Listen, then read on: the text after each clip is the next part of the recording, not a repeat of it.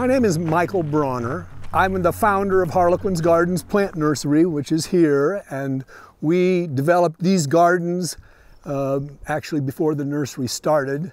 When we first got here, this ground had not a tree on it, no shrubs, no perennials, just bare ground. And the water supply here is extremely limited. Even the nursery, even with the nursery, we're operating the whole thing out of 3 cisterns, 2 on this side and 1 on the wholesale side. So everything that's growing here was started off by being watered by hand. All of these gardens have been time tested and drought tested. All of the trees, the shrubs, the roses, this garden here, everything that's growing has been managed with very little water and just with a little soil prep.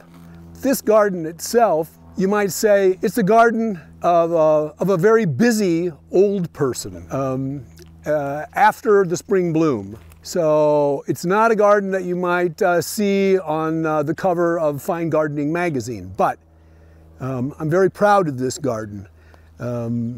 And what I'm really proud of is the fact that the garden, that nature is able to produce this much beauty and resilience without a lot of my care. I used to spend a lot more time here, but I don't have the time for it anymore. And still, even though there's a lot of weeds in here, it still looks nice.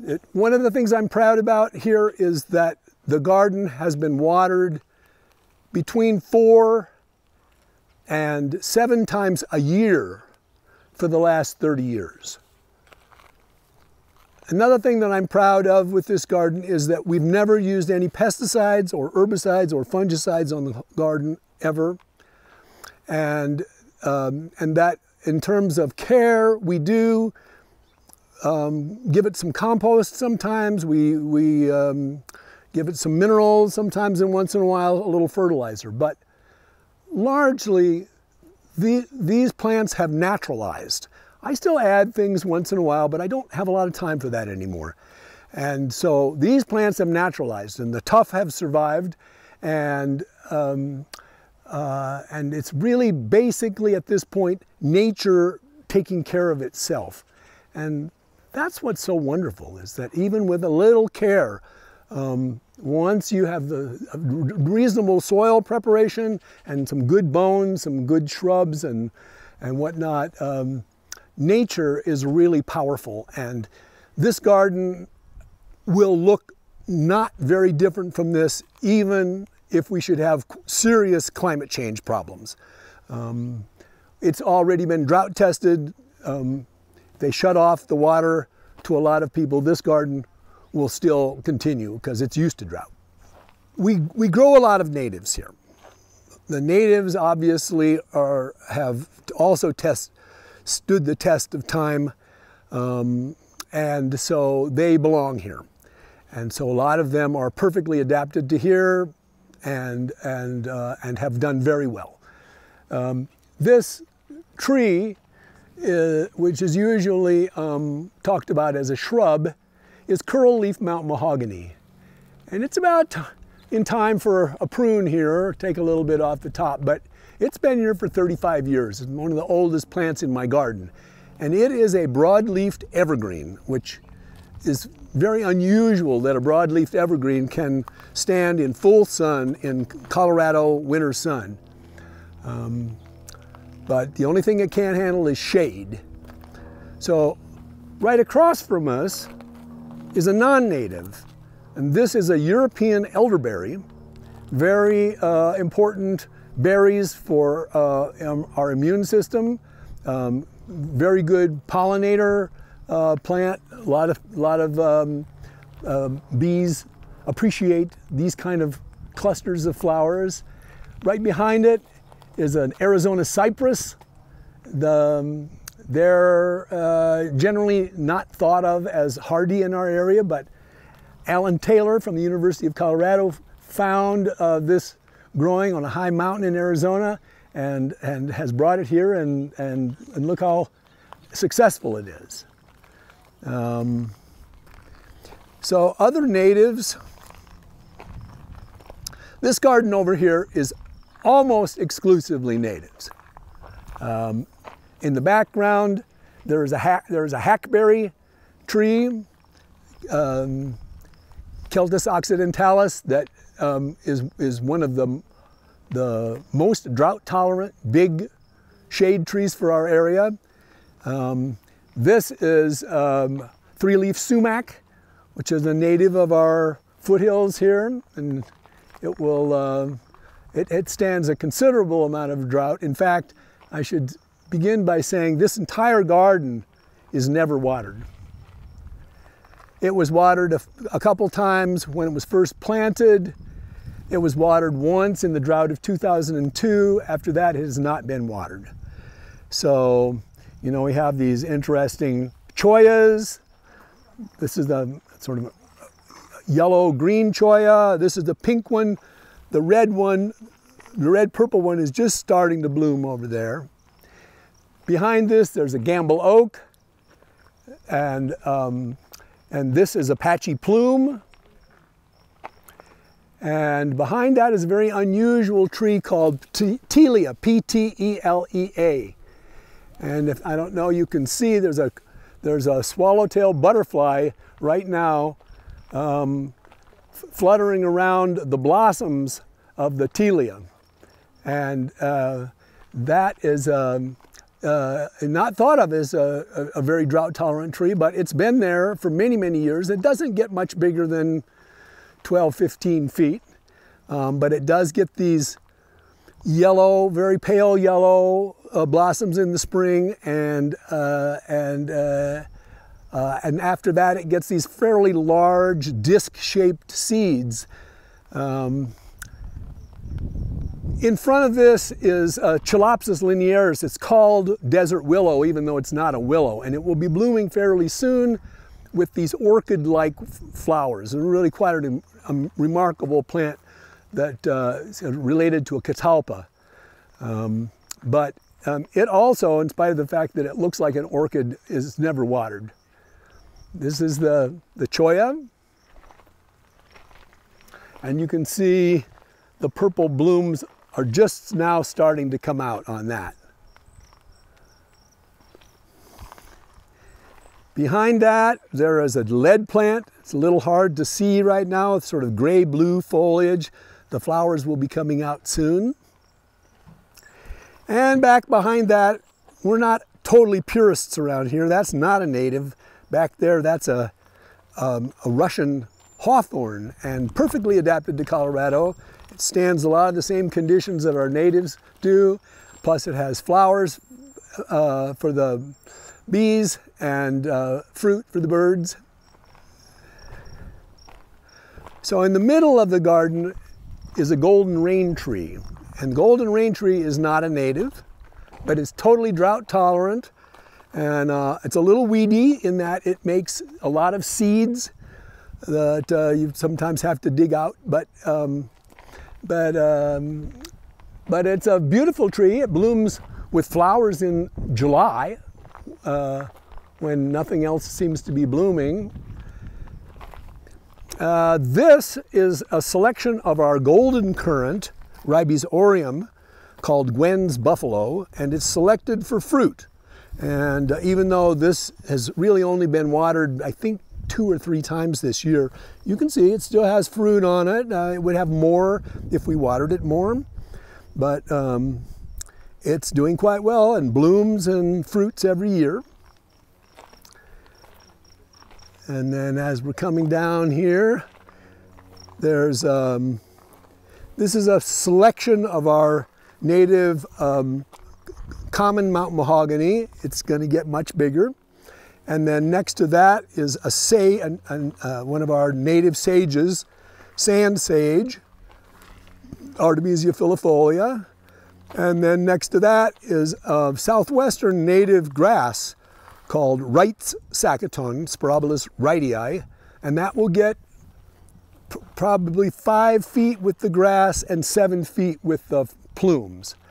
And next to that is a rather unusual specimen of Forastera New Mexicana, the New Mexican privet, which is not a privet at all, but a rather drought-tolerant native shrub from the Southwest. Let's enter the garden here. This is a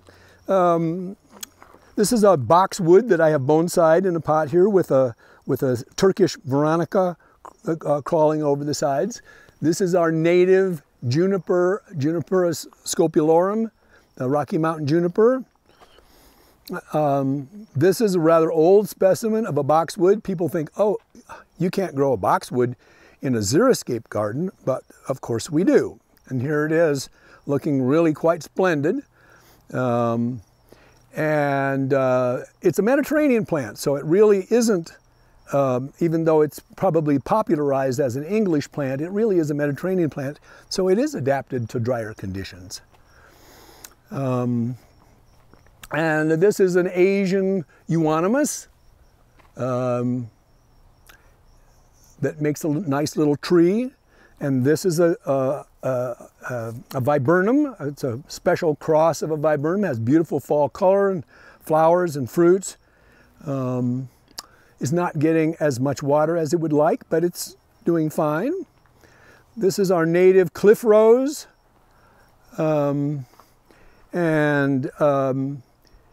It's getting a little more shade than it would like.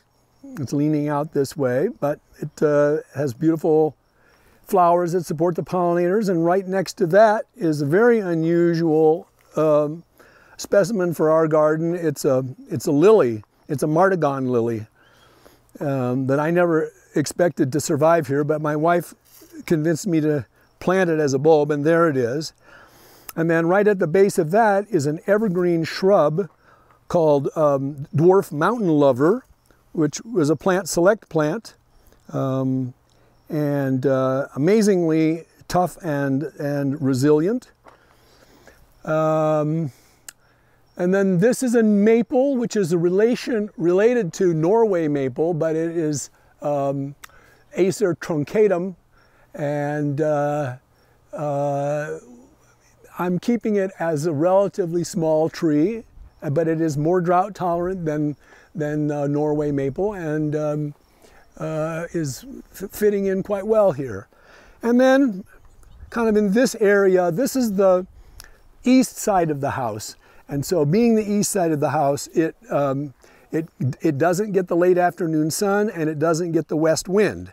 So here is where I put some roses and other things that wouldn't survive out in the blast of our area. We have a lot of sun out here and the west wind is quite fierce. So here on the east side of the house we can have roses, and also I have some of my bonsai collections here, and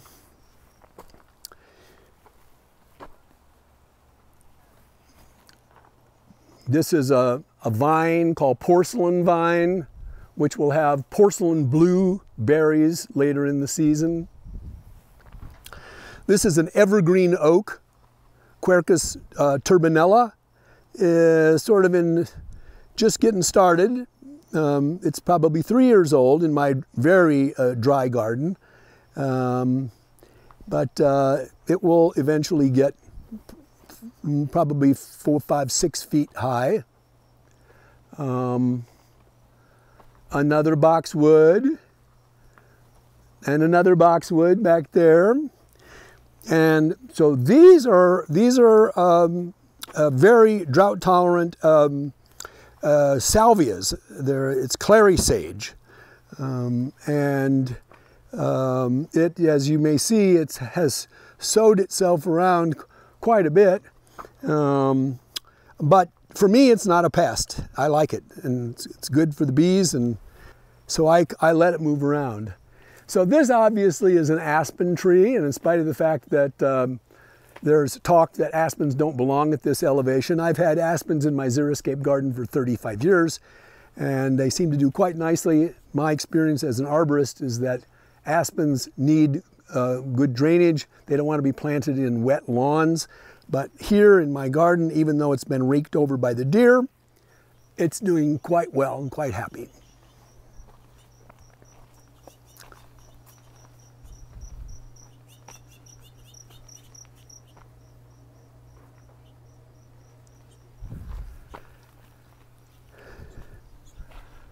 So this is an apple tree. Unfortunately, I didn't know that Jonathan apples were susceptible to fire blight, so I planted it way back then, and it has had fire blight ever since, and some years it's not bad, and this year it's bad. Here this is an American wisteria, and it's just finishing its bloom. It's going to get better and better as it gets older, but I had originally planted a Japanese wisteria here, which has much bigger blossoms that happen before the leaves come out, and it's very dramatic, but sometimes they take 10 years before they bloom, and then they don't bloom every year. Sometimes they only bloom every 1 or 3 or 4 or 5 years. This American wisteria, Wisteria macrostachya, this blooms every year once it gets started, so it's just going to get to be stronger and stronger plant. This is an example of one of the Canadian roses that we really love and promote here at Harlequin's Gardens, because they are so cold hardy on their own roots. They can live a long time, and disease resistant and cold hardy, and great performers for Colorado landscapes. And this is another one. This is one called Victorian Memory, or Isabella Skinner is its old name. And this is a great climber. It can get to 15 feet. This is one of the shrubs. This is a cotoneaster called red bead cotoneaster, and it is one of the Plant Select shrubs. Scott Skogerbo from Fort Collins Wholesale Nursery found out about this plant from the old director of the Cheyenne station and got cuttings from them. And it's a terrific, amazing plant. It's sitting up here on the hill, not getting very much water, and big. The flowers are quite showy, lots of berries for the birds, and drought tolerant and very tough. We like it. This is a globe mallow, and it's one of the tall. It will get actually 6, 7, 8 feet tall with orange flowers, and the bees just love it. It's really a popular plant amongst the pollinators. Very, very drought tolerant. Spreads a little bit. It's not a problem. Great plant for a native garden. There you can see a little bit of the sulfur flower, Eriogonum umbulatum, our native. This is a selection that Plant Select has promoted called Canna Creek. The foliage turns a beautiful mahogany red in the fall. So at this point, well, let's just take a little shot right here, because in the foreground you can see there's another Canadian rose. In the background, this is Laburnum alpinum. It's actually the golden chain tree, but it's from a much hardier selection than what you normally find in the nursery. I grew this from seed 20 years ago. So, and it bloomed beautifully this year.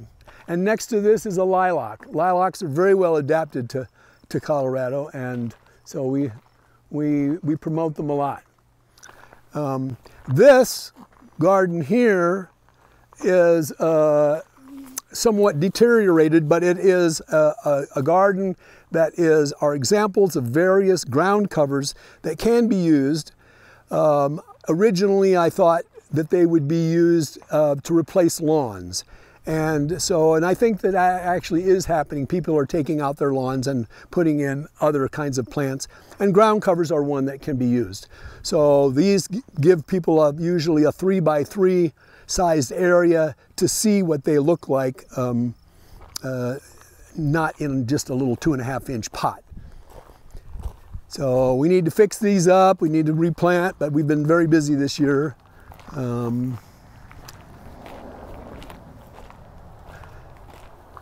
So all of these plants that are growing here, they all came from us. We planted them. We watered them to get them established. And anything that wasn't pretty darn tough's gone. So here in the foreground here we have a Chinese ephedra. Behind that there is a native buffalo berry. Behind that we have a New Mexican locust. To the left we have another hackberry and a ponderosa pine. And then in the foreground here we have a little leaf Mount Mahogany. Just like that big one that we first saw that was like 15 feet tall, this one has very tiny leaves and it only gets about 5 feet tall, but it has the same drought tolerance and evergreen foliage as the big one. So then this is a yucca, which obviously is very drought tolerant. And there's a little Chinese rose, which I got from seed and planted and has been made amazingly tough. One of the most drought tolerant roses I've ever seen, has a spectacular display of rose hips in the fall. Kind of a prickly rose, but well adapted. So this has been excavated, so it's a little unlike what ours looked like. Ours look kind of more like what you see over there before that excavation. Over there and over there. But you can see there's it's mostly just very extremely drought tolerant plants. This yellow flower is called Heterotheca villosa. And it's kind of a weed on my gardens over here, but I like it because it fills in areas where nothing else is growing. So this garden is what we call our new Western garden. And by that we mean that it looks like what you might imagine would do well in the West, and these plants do well here with very little care and very little water. There's not a lot of perennials at this point because we don't have enough time to take a lot of care with the perennials. But what it does have is a lot of native shrubs and a lot of other shrubs that are perfectly well adapted and handle these conditions of low water and low maintenance very well. So here's a non-native lilac, a really beautiful lilac.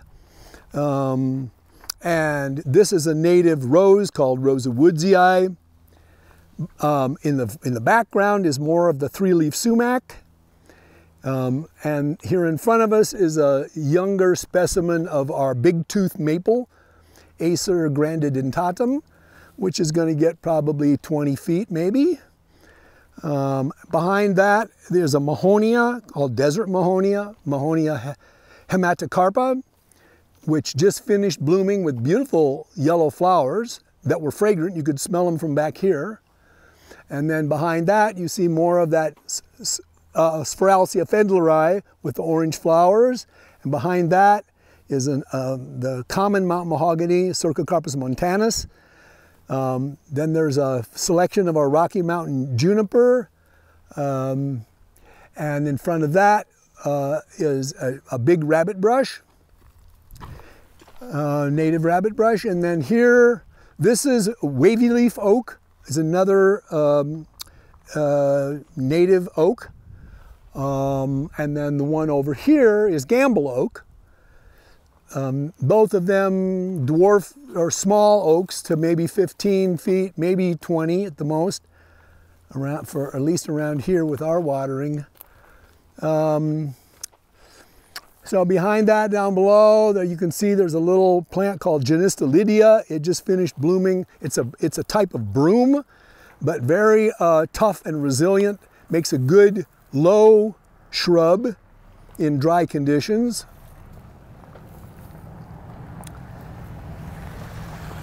And here we have Prunus, what is it? It's a dwarf almond. The almonds aren't really edible, but they make the fruit. It's a Prunus tenella. and beautiful pink flowers early in the spring, very tough plant. And so behind that we have another Russian hawthorn. Next to that we have a plant select Buddleia alternifolia argentea, the silver butterfly bush, and then next to that we have a native fern bush, which blooms with white clusters of flowers, one of the most popular shrubs for pollinators.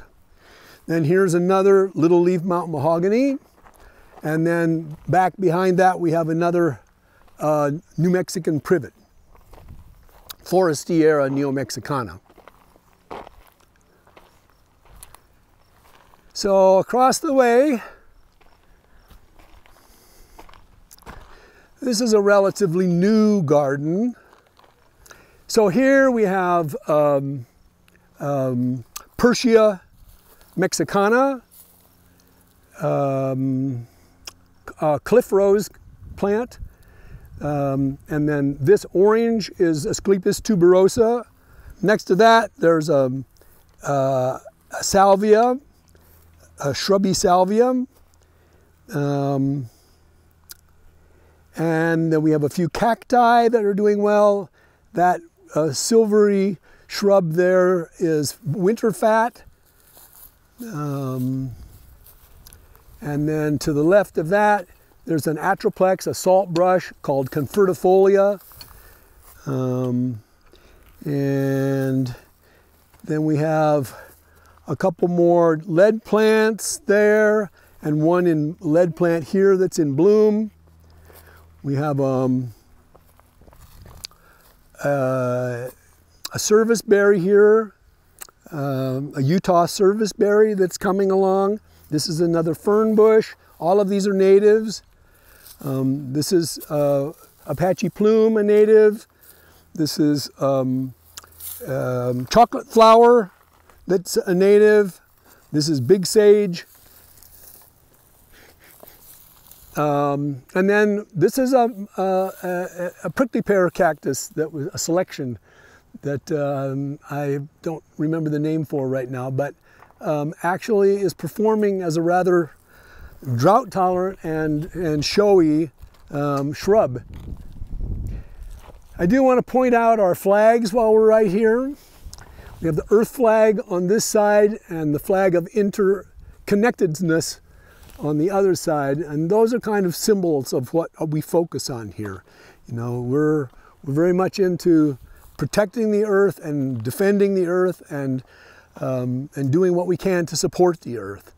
And so by our example and by the plants we sell and the soils that we sell, because in spite of the fact that we've talked a lot about plants and nothing really about soil, soil is where it begins. If we have a healthy soil and a healthy soil biology, then the plants will be healthy, and if the plants are healthy, then the people who are eating those plants will be healthy. So it's that's part of the interconnectedness idea, is that we need to take care of things from the ground up, and then everything from there on will prosper. The main thing is to support health, and so those are the principles. And you can see all of the things that we are growing with just the support of the health of the earth and good horticulture, good care. So we're lucky to be here, fairly close to the foothills with this beautiful landscape. You can see the flatirons are there, and you can see all the way down the Front Range here. So we're very lucky to be here. This is our 30th year in business, and people come to us from Colorado Springs and eastern Colorado, and even have a customer from Nebraska, because they know if they come here and get our plants that they will survive in their difficult conditions. If it can grow here, and if we're selling it, we've already sort of pre-selected it to be adapted to Colorado conditions.